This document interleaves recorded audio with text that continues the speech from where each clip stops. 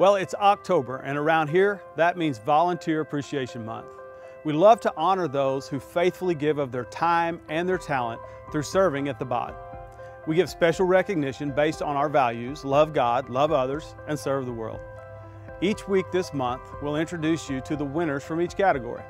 In addition, at the October event, we'll give away our Smooth Stone Awards.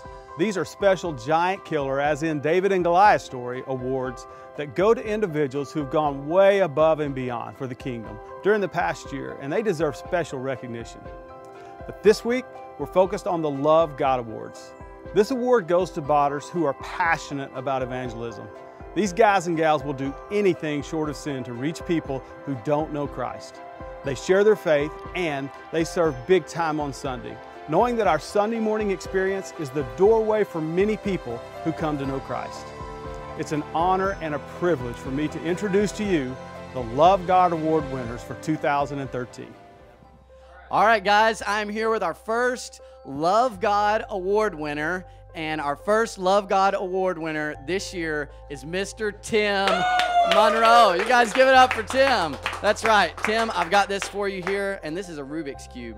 This is for you, sir, and we want to say thank you so much for all that you do. Man, you're here every single week. As well, you've taken on a significant role being up on stage every single week, and people see your energy, and they see the passion with which you lead and you speak, man, and we think that that is awesome. Would you guys help me as we honor Tim Monroe?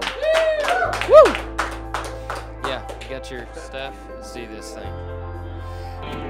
Hey everybody, let's get together real quick. Let's get together real quick and pray.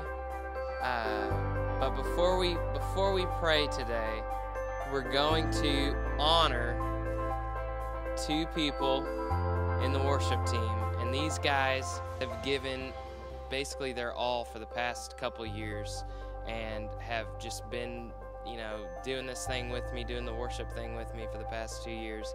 So the first person we're going to give a Love God Award to is Kendall Edwards. So Kendall has been serving on the worship team for the past 2 years. Basically, the third week I was here, Kendall came and filled in on bass, and he's been doing it ever since.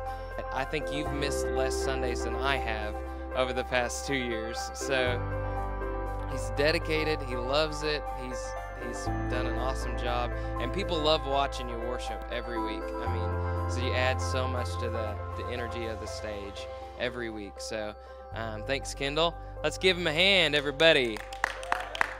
All right. And the next person we want to honor is Lori Freeman. Lori's been awesome. She's always come in asking how she can work on our songs, how she can lead better. She's gone to conferences with us. She's always working, always trying to do as best a job she can. And now she's leading songs on Sundays, which is a huge step, and it's been awesome watching you grow as a worshiper, and really it's an honor to have you on the team. So, all right, everybody, let's give these two Love God Award recipients a hand. Come on. All right, guys, here we are.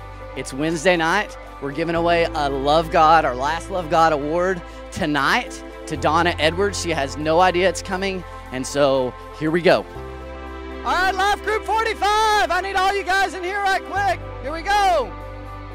And so we are here tonight, and we are giving away an award to one of your teachers, your very own, Miss Donna Edwards.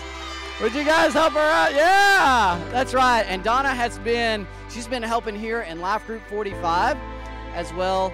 She helps on Sunday mornings. You came up to me so many times and you told me so many crazy stories about how you're leaving these invite cards. I find an invite card somewhere on a gas tank or in a bank bag or something like that, and I'm like, it must be Donna Edwards. So, man, thank you so much for all you do. Would you guys help me out, and would you honor Donna one more time? Here we go.